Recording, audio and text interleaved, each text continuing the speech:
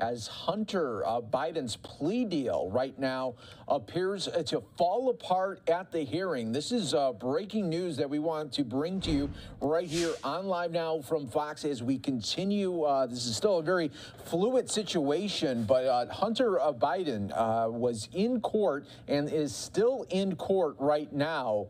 What he was expecting to do was enter a guilty plea of after a years-long federal investigation there. It was set up to be this plea deal, but now appears to be off the table as the judge has expressed concerns over this deal. Hunter Biden, who is 53, agreed to plead guilty to 2 misdemeanor counts of willful failure to pay a federal income tax there.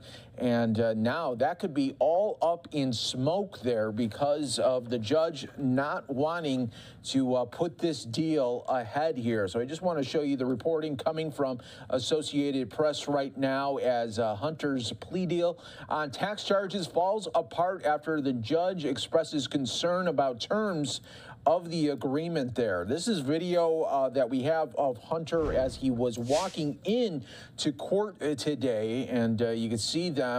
He was expecting to enter that plea deal that was set up for him, and now looks to be all falling apart there for the president's son. So we are definitely going to be keeping an eye on this for you right here on Live Now from Fox. We do have several shots available to us once we see Hunter Biden leaving. And of course, if there is anybody coming up to that podium, we will bring that to you here on Live Now from Fox. We will also be talking to law experts here this afternoon, giving us some insight on this deal that was supposed to go through for the president's son now appears to have backfired here. So that is could have strong ramifications there for the president's son, and also offer up more investigations into the tax burdens of Hunter Biden there. So